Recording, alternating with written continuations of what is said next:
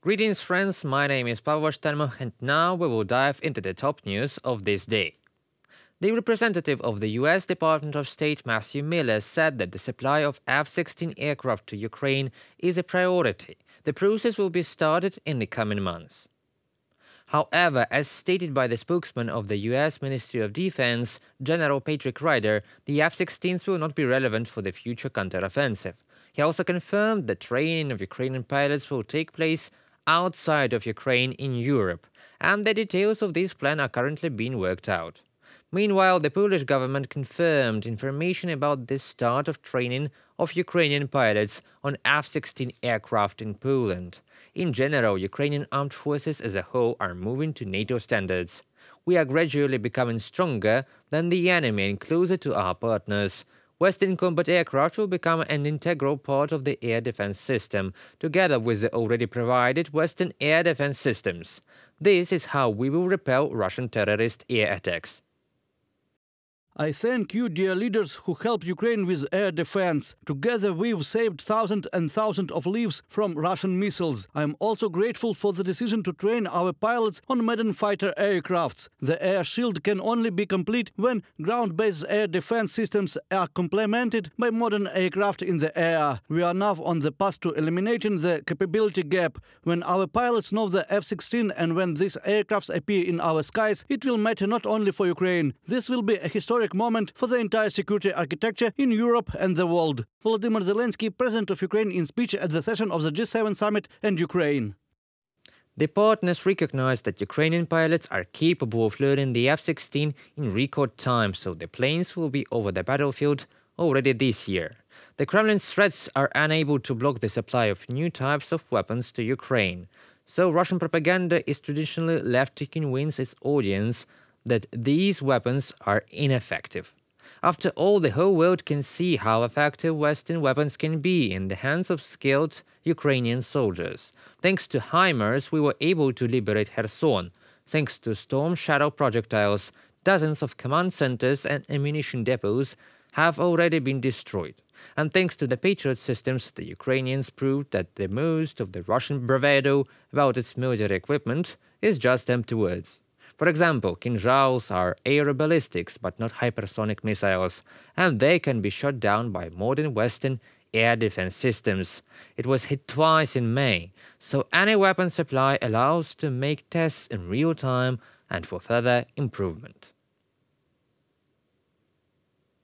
The self-proclaimed president of Belarus, Alexander Lukashenko, visited Moscow again, where he is meeting with Putin again.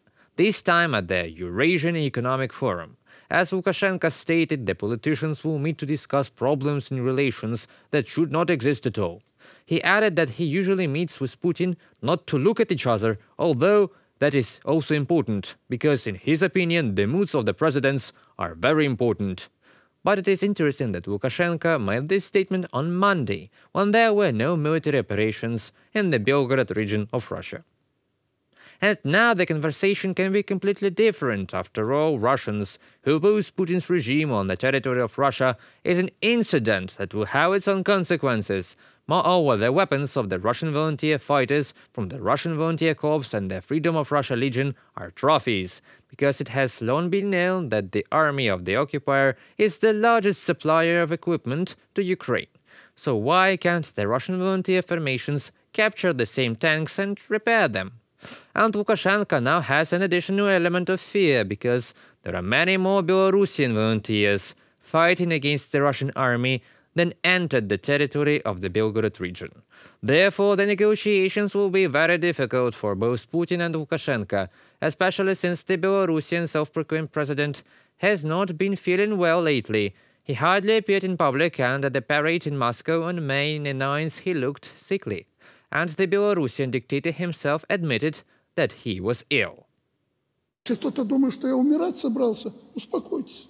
If someone thinks that I was going to die, calm down, take it easy. This is nothing more than idle reasoning in instant messages and telegram channels. Adenovirus or what was there, adenovirus. It has been treated for 3 days, but since I didn't have the opportunity to be treated, as I was needed to go to Moscow, then to Leningrad, then to Subotniks, then to Grodno, you put me on the square to hug these girls, then to Gomel, all this has accumulated. I'm not going to die. You will suffer with me for a very long time.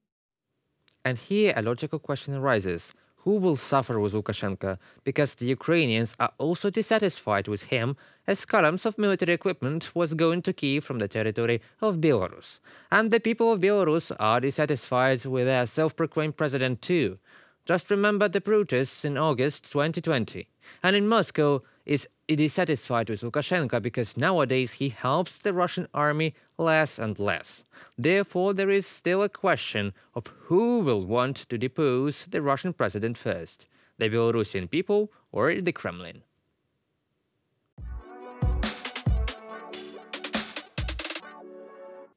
Last week, Ukrainian President Volodymyr Zelenskyy spoke at the Arab League summit in Jeddah. The invitation of the President of Ukraine to the summit of the League of Arab States is unprecedented in the history of the organization. The Arab countries recognize the growth of Ukraine's agency in the world. Ukraine got the opportunity to address the leaders of the Arab world directly and successfully took advantage of this opportunity.